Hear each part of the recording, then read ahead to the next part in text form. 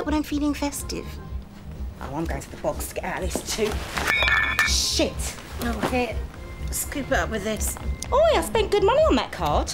All right, we'll use this one from Heidi then. Cheers.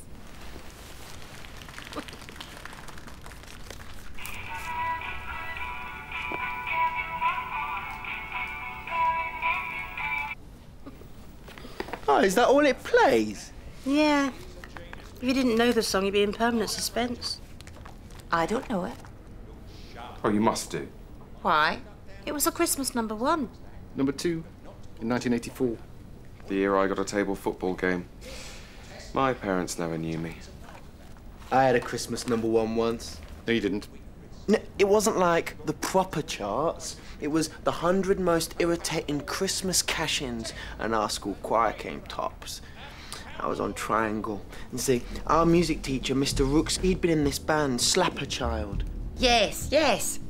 And they'd never had a #1 or even sold a record. So he'd bunged all his savings into putting ours out. It went, Christmas, go, go, greedy stuff, the needy Santa, reedy, weedy, might be Petey, Rudolph, tragic, enslaved freak. Ding. It's not particularly catchy. And the tune's just mad. Probably why no one bought it. Poor Rooks, he went loop-de-loop. The bailiffs found him on Boxing Day hanging by a string of fairy lights.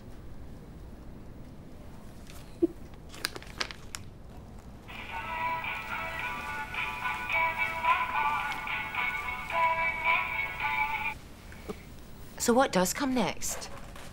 Is it about a transplant? Does the patient not survive? It's a love song. Oh.